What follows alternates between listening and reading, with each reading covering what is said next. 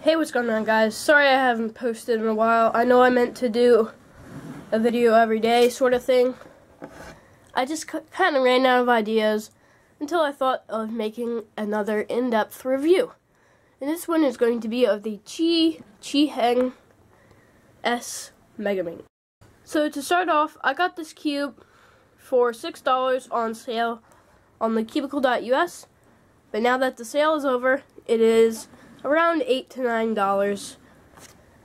I haven't exactly checked, but let's get into the stability and mechanism. So I feel that even if you were to pop this, if you were to drop this many times, it would still not pop. It is very strong, and it's the perfect balance between tight and loose. Which, as you all know, I like loose cubes, but this is I like this feeling better for a Megaminx. So, if we take a piece out, we can see that this is a very thin little top, which compared to my YJ Megaminx, it's much thicker. And so let's compare them. This is a piece from the YJ Guanhu Megaminx, which is a very cheap one. It looks like this has minimized the amount of ridges than this one. And it's overall just a thinner piece than this one, which is much thicker. But it's still a smaller, but this one is still a smaller piece, as you can see. Very different pieces. And the corner pieces have surprisingly, I feel that they are pretty short stalks for a Megaminx. If you compare them, they are, well, this one is a bit smaller than this one. This has added ridges. This one has no ridges. But again, this Megaminx is sculpted, so it helps in the sculpted helps in the grip of the Megaminx and the turning style.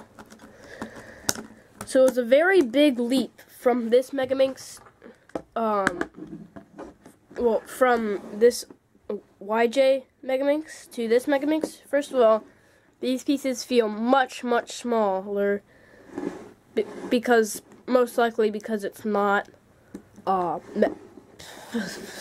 stickerless. And the QiHeng S Megaminx, the reason there's an S is just because it's stickerless, and that's really all. I think the sculpted pieces make the Megaminx look much more professional, and I think I could compare it to, say, an X-Men Galaxy, sculpted or non-sculpted, and it would be very similar since X-Men is a sub-brand of Qiyi. Even though this is not magnetic, it is still a very high-quality cube. Now onto the turning feeling and everything else. Basically, the turning is very smooth, and out of the box it is definitely sluggish and looby. It also feels a little dry, which is weird since it's sluggish. You don't usually get a dry and sluggish combo, but the sluggish and the dryness go away just with doing, say, a solve or a couple of turns on each side. So it is really not that big of a deal. So once it is all broken in, it is very smooth, I guess a little bit sluggish, but mostly faster. And overall, the feeling of this cube is very nice. It feels very professional and well thought out, for a Megaminx at least, in my opinion. The shades work perfectly for recognition. The pieces are big enough for recognition, unlike this one. where the pieces are much smaller, and it's pretty hard to recognize on this. My favorite shades are the red, white, and blue because they look the most American shades compared to something like this, where it's that dark blue, and overall it's just not the greatest. Another good mixture of shades I like is the white, yellow, and purple. I really like this vibrant neon yellow, and the purple is a nice light purple. For the rest of the colors, I don't really like to solve on these lighter colors, whereas on this cube I used to love solving on these lighter colors because they were much easier for recognition. But for this one, I mostly love to do the white cross and everything because it is so much easier to find. And yes, this was made by Qiyi, not one of its sub-brands. Most people don't know that Qiyi makes their own Megaminxes. I think they have maybe one or two. I think they have the original QiHeng and the QiHeng S. So I'm pretty sure the S stands for sculpted or stickerless. I got that confused before. But very, very, very good Megaminx. And I enjoy solving on it very, very much. So the big time difference was gigantic, actually. On this one, I averaged 4 or 5 minutes, high 4s, low 5s. And on this one, I averaged basically any range of 3s and high 2s. So it is about a minute or 2 minutes difference. So it's a very big leap. And now, connecting it to one of my recent videos, where it was called Why I Hate Megaminx, and it was sort of a comedy video, but I actually kind of like Megaminx now because of the Switch. I hated this Megaminx, and to be truthful, it actually was slippery. It didn't slip out of my hands that much like the other video, but it was fairly slippery. Whereas this one, since it is sculpted, I have much better grip, and I feel like even if I were to hold it on these two sides, I would not be able to drop it. Like, I could hold it up for quite a while.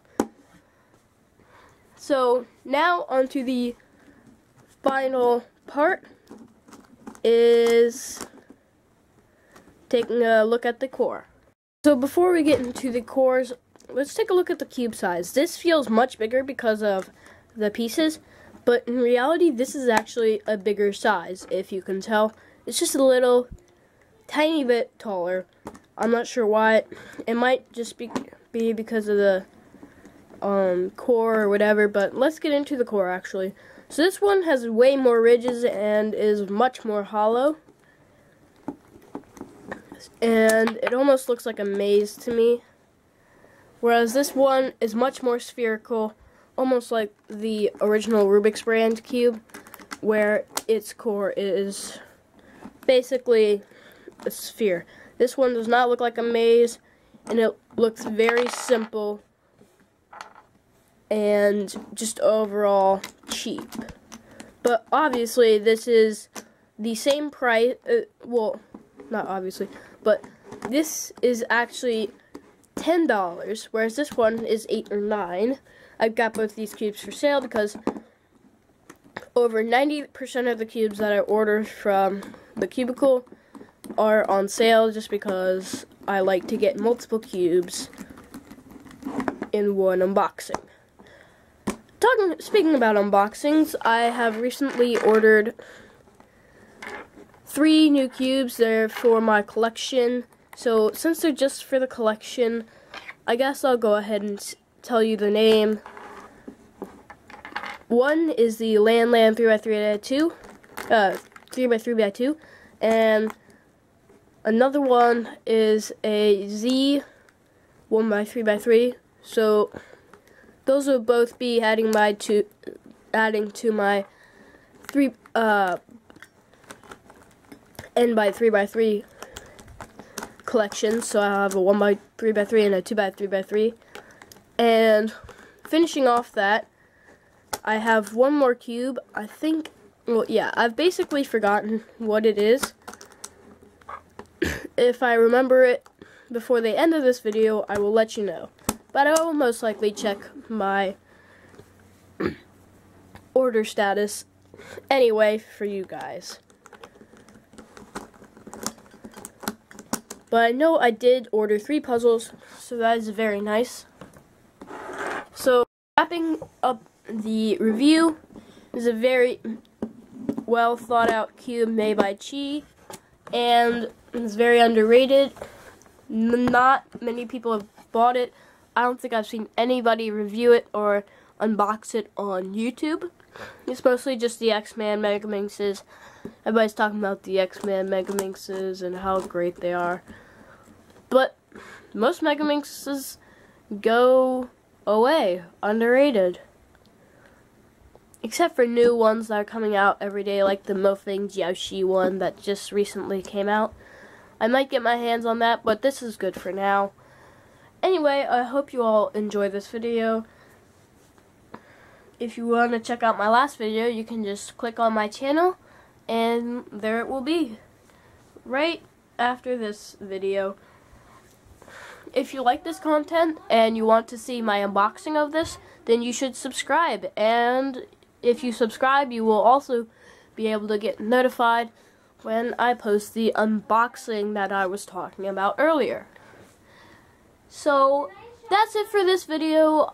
I'm trying to make this as high quality as possible, even though I'm not really taking as many clips and everything. So, but I do have good lighting and everything, and audio. I'm not using recorded audio like I did in my You Shouldn't Fire S video, but I like this one better, this audio better, because it's louder and it's more clear. So, yep, that's it for this Megaminx. If you want to purchase this, I will link it down below. If you want to check out the cubicle.us or any other cube store, that is linked below, along with my YouTube friend channels and other sorts of excitement linked down below. Anyway, that's it for this video. I hope you all enjoyed. If you want a tutorial on how to solve the Megaminx, just go to my tutorial channel. Link down below. It's near the bottom or whatever. It's just basically my second channel. So, that's it for this video, and I will see you all next time. Bye!